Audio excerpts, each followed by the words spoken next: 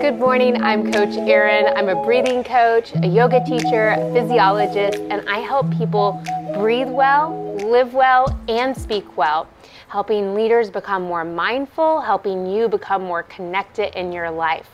So I get to walk with you in this journey. I am a virtual coach and I work privately with my clients. This is what I want to teach you today. None of that matters right now. What I want to teach you today is ways that you can see your baseline of breathing. So what I mean by that is, are you breathing in a pattern that is causing more stress in the body? Are you slipping into over breathing? I have 3 tests for you to let you know if your breathing is potentially falling into that dysfunctional category, or what we call breathing pattern disorder. So if you have some disordered breathing, there's a lot of consequences in your mind and body that can come from that. Because if you think of it like this, your breath is supposed to be that thing that modulates the nervous system. And when we talk about nervous system, there's the sympathetic fight or flight nervous system state, and there's the parasympathetic rest and digest. Just to kind of make it simple, let's look at those two. So there's sympathetic fight or flight or freeze, and then there's parasympathetic nervous system state, rest, digest, restore, and recover. You should be able to flow in and out of those throughout the day if your nervous system is healthy.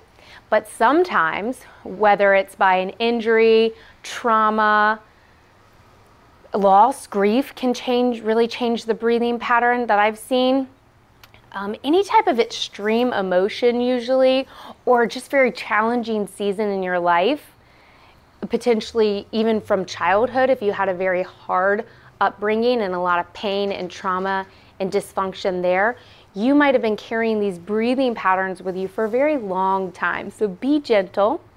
We want to look at the root cause, because usually if we're breathing in a dysfunctional pattern, there's some kind of dysfunction somewhere else, usually mentally. So I always like to pair and refer my clients to a really good mental health counselor, especially if they're dealing with some kind of trauma.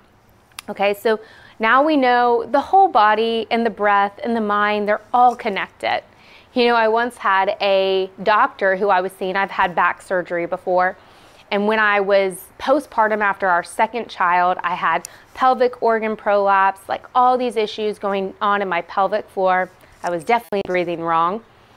And I was also having all this back pain, and I was at an orthopedic surgeon's office meeting with the physician's assistant, and she said to me, "Oh no, your low back issues aren't because of your pelvic floor. They're not connected." And I was like, "Thank you for your input. I'm leaving. You're wrong." And I, as a wellness coach, as a physiologist, being in this field of health for over 17 years, I just couldn't even believe that that mentality still exists, where we think that we're not connected. We are so connected. And your breath is that tool for you to really connect with what's going on inside. I think of it as the highway between the mind and the body. It's so interconnected. If your breathing changes, you're going to have more tension, at very least, in the body. Because if you start sucking in on the inhale, like so many people are vertical breathing, and you're sucking in on that inhale, guess what? Your back's tightening, your pelvic floor's tightening, your stomach's tightening, your shoulders are activating every time you breathe.